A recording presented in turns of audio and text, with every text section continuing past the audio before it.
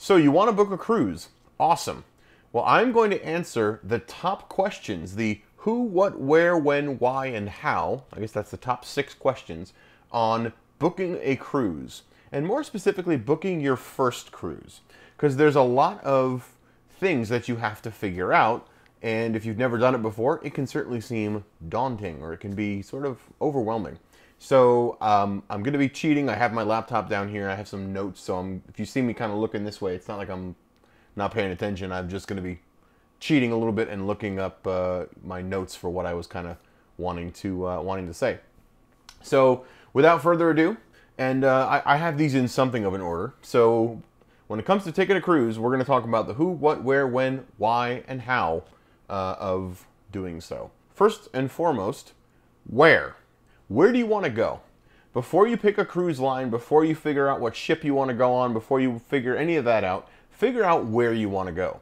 Not all cruises go to the Caribbean. Many of them do, but not all of them do. Maybe you want to go to the Northeast. You can go to like Boston and Nova Scotia and that neck of the woods.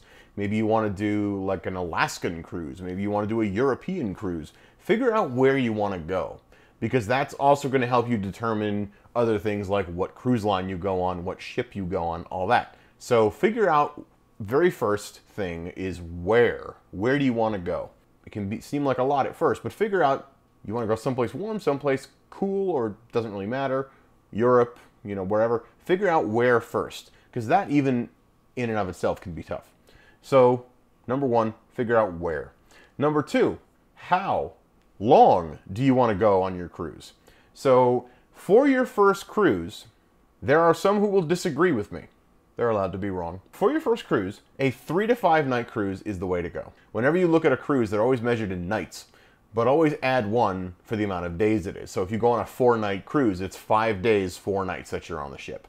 So like a 3 to 5 night cruise is perfect, because that will give you just kind of like a little taste of what the whole cruise experience is all about. It's not for everyone. It's for a lot of people. A lot of people really like the whole cruising experience. I love it, but it's not for everyone. So in order to figure out whether it's for you or not, don't force yourself to be on a boat for 7 days or 10 days or anything like that.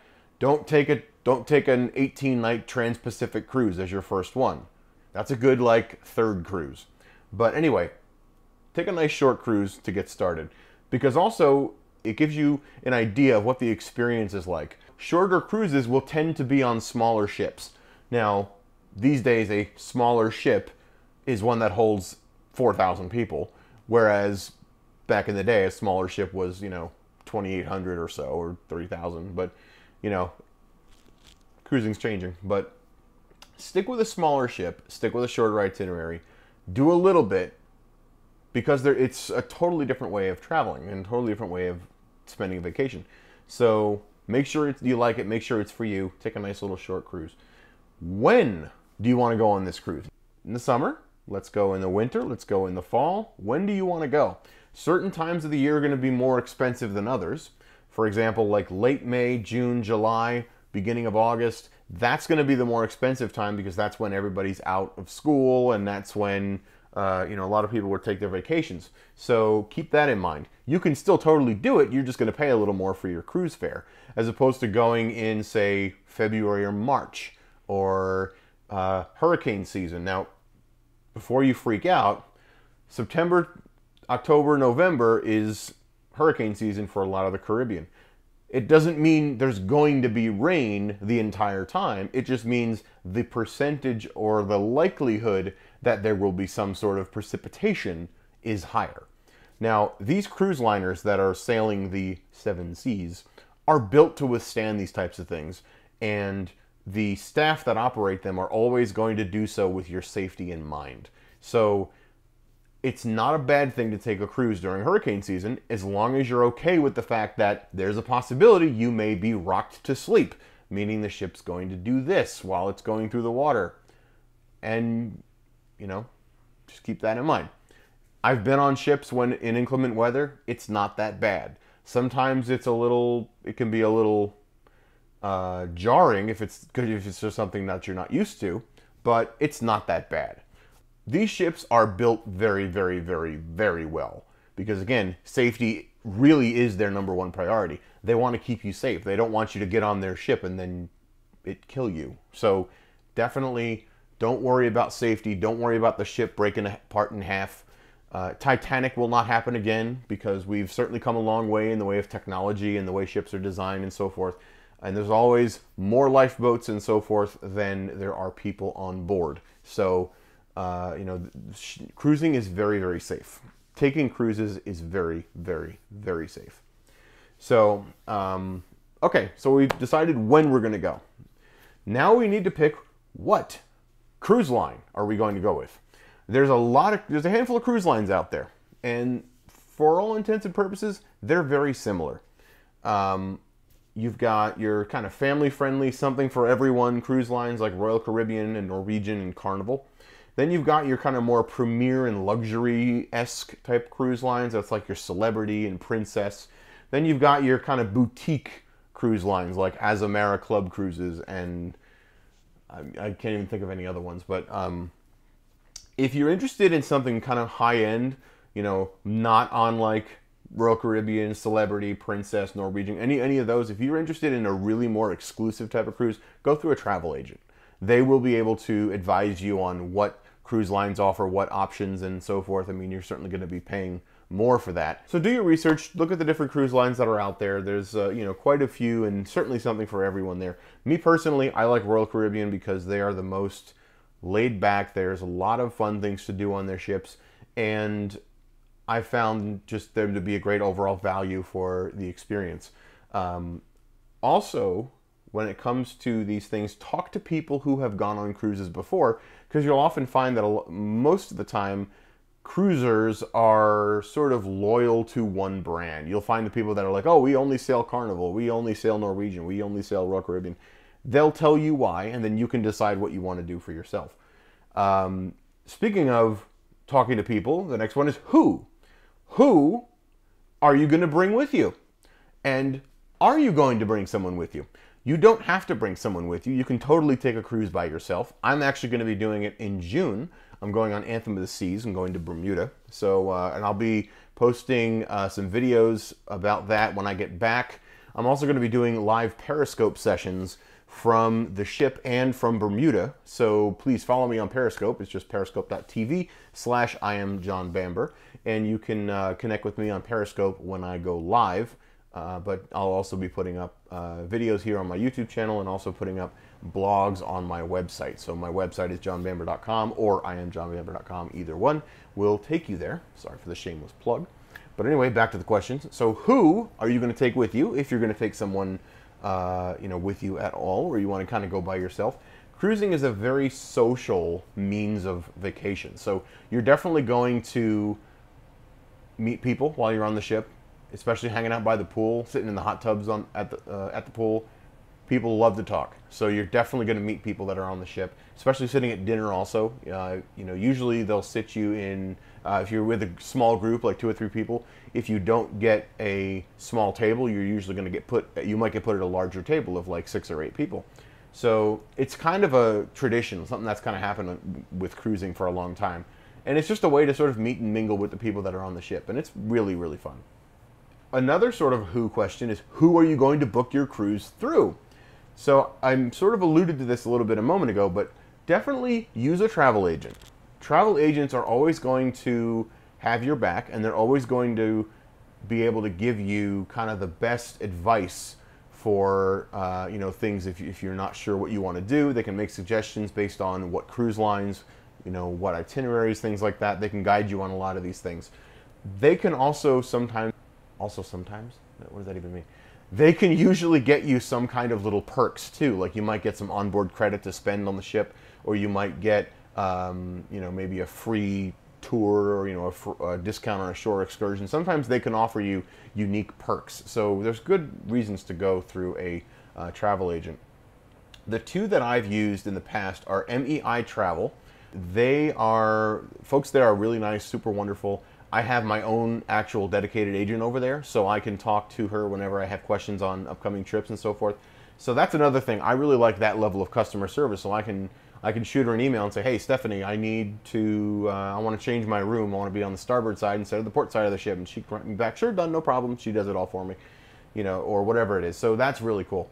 Another sort of way to look at it, if you do like the points and miles thing, United Airlines actually has a cruise division. So if you go to cruises.united.com, you can book a cruise through United and earn mileage plus miles through your booking there. So on my cruise coming up in June on Anthem of the Seas, I booked that through United Cruises. So I'm going to be walking away with some miles for my travels. So that's going to be pretty cool. That comes with a caveat though, and I did make a video about that, so check that out here. I'll put a link in the description. But I made a video about booking cruises through United, so check that out.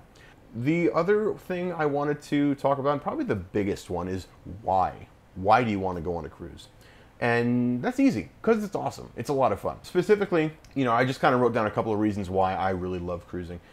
The biggest one is once you step on the ship, you're on vacation. You could still be sitting in port for 6 hours before the ship sails. You're on vacation.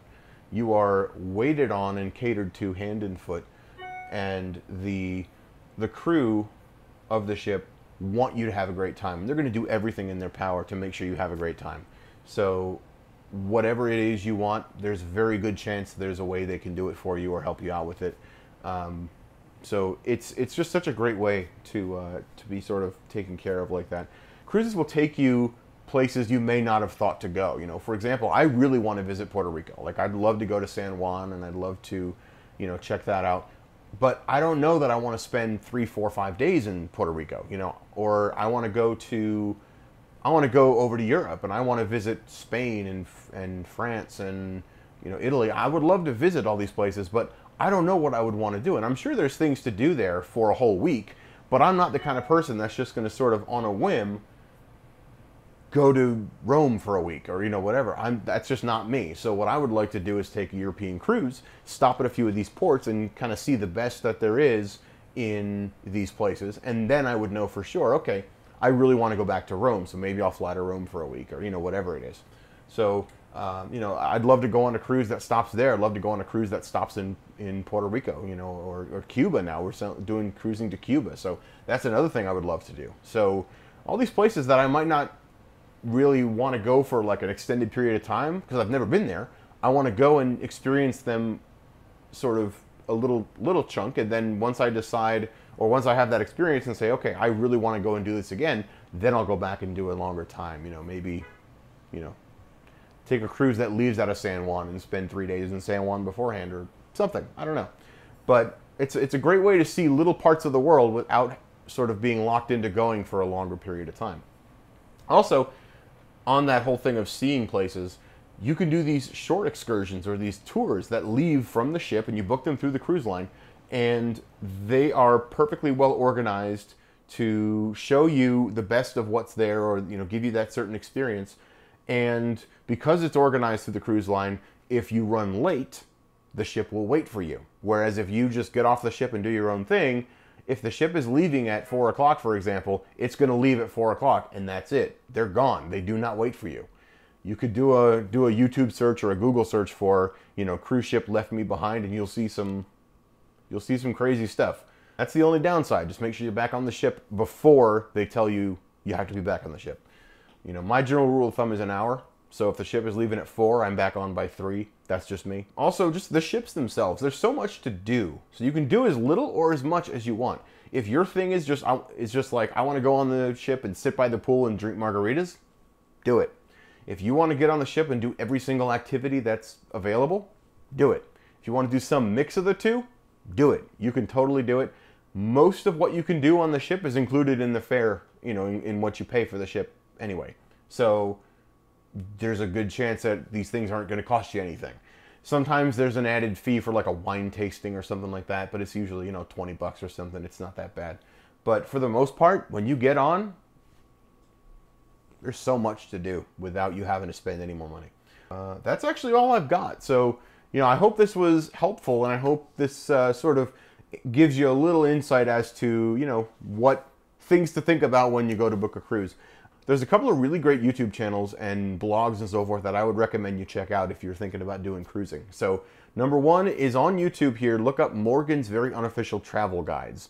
He's just a dude that takes trips, usually cruises or like goes to theme parks and so forth, and just posts his experiences in the form of kind of vlogs here on YouTube.